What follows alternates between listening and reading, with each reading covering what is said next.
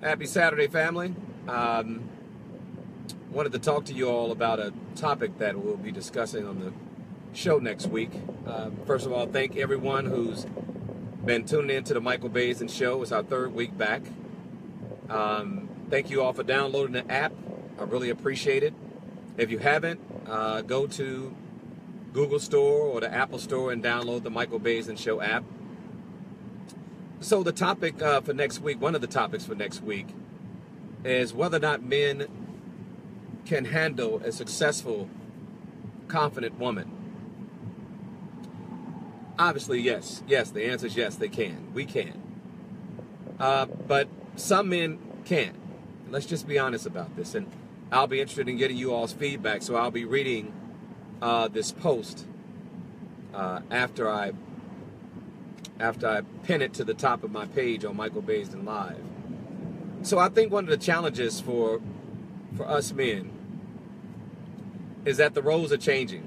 I mean, you ladies are not our mothers in the sense that many of our mothers got married in their teens. They didn't have a car. They didn't have a credit card. Many of them didn't have education. And so I think for a lot of us men in my generation and younger men, quite honestly, we're dealing with women who are just more independent, women who are more accomplished.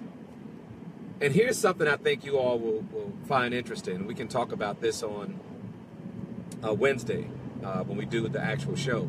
Women who are successful are not available. They're not available. They're busy. They're busy like we're busy.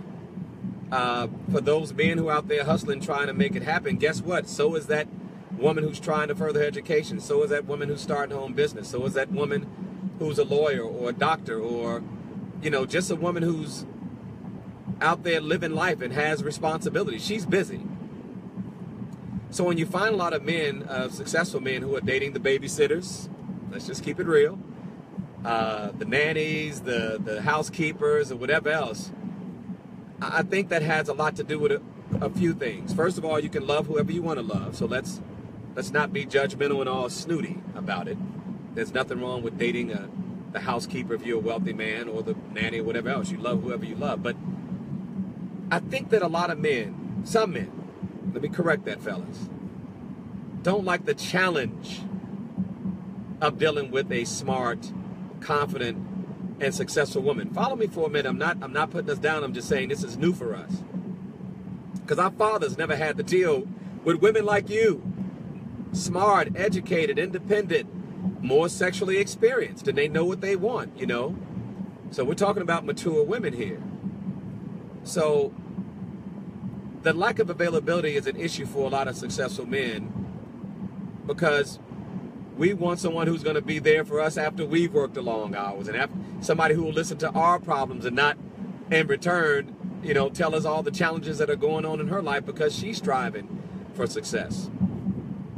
Another aspect of this I think is really interesting is that some men, fellas, and I'm being very clear about this. I'm not trying to generalize all of us, but I would think that some men don't want the challenge of dating that successful, ambitious, intelligent woman. Because guess what? She's traveling in circles with other successful men. She has options of men who earn more than you do, who are maybe more accomplished than you are, etc. And I think that some men, I'll continue to say that, don't want the challenge of having to do that. I mean, it's easy to pick the low-hanging fruit. It is. The woman who will hold you in a higher esteem, not only because you're accomplished, but because she isn't as accomplished, or she hasn't experienced as much success. But the woman who's experienced as much success, she has some personality traits that I don't know that a lot of men are prepared to rise up to. This is where it gets really deep. Intelligent, accomplished, confident women also have heightened awareness. And because we have some men who are immature, some men who are not good communicators, some men who are not consistent, we're allowed to get away with that, with sometimes, many times, with women who are not as accomplished or educated or confident or whatever makes her self-esteem higher. And when a woman has heightened awareness, let me tell you, you better be on your game. You better be who you say you are, because she's not going to ignore the inconsistencies. She's not going to ignore the temperament issues. She's not going to ignore the disrespect, because she doesn't have to. Because she's got her own money.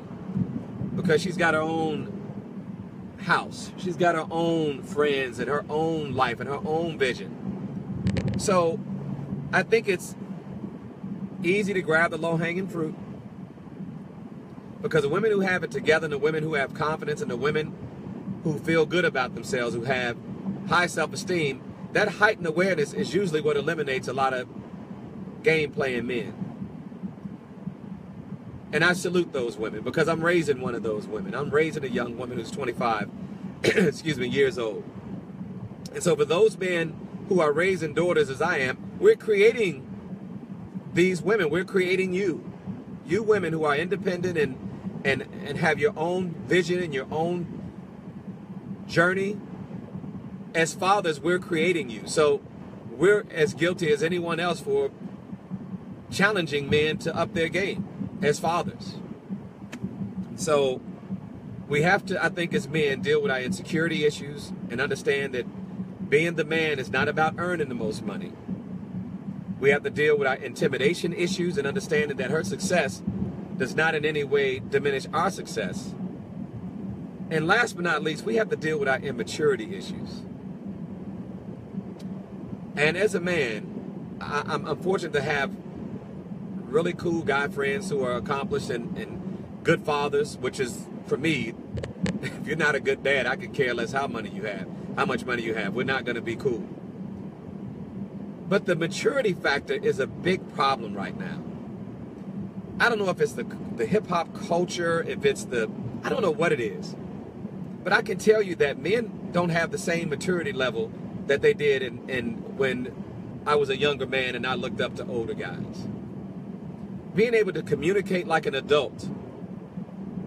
And successful women and women who have drive and ambition for whatever it is, whether they're an author or an entrepreneur or a person just trying to live a more enlightened life. That man represents you, just as you all represent us. And I think it's very important when we choose partners, and we talked about this last week when we talked about money and relationships. Your partner is a representation of you.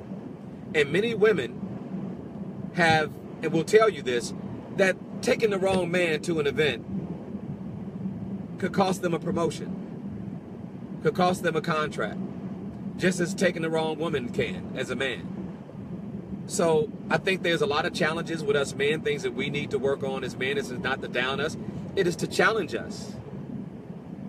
I think it's very important that as a couple, you be able to challenge one another, right? I mean, women love men who challenge them. There's no question about that. The question is, do men love women who challenge them? That's the question I'm going to ask on Wednesday when we talk about this. So post your comments about it when I get back home from this great event that I'm about to do with a group of ladies. I'm going to read your comments, and I will use some of you all's responses to talk about it during the show on Wednesday. So I really would love to have your input. So thank you all for tuning in. And we'll also be talking about parenting this week. I mean, do you have a good relationship with your child? Are you a good parent? And also, you'll be surprised how many parents have never told their children, I love you. Isn't that crazy? But it's happening more often than you think. Also, paternity fraud. And the show's just going to be hot this week. So please download the Michael Basin Show app. Listen to me from 3 to 7. We will be going on another 2 stations this week and another 5 stations the following week. So the show has continued to grow. I'm very happy about that. And thank you all for being a part of the family, man. You guys have been with me since I went off the air 4 years ago, and we're still hanging out now. So I really appreciate it. So enjoy the rest of your Saturday. Go Falcons! And I'll see you guys on the radio on Monday. Have a good weekend, y'all. Bye.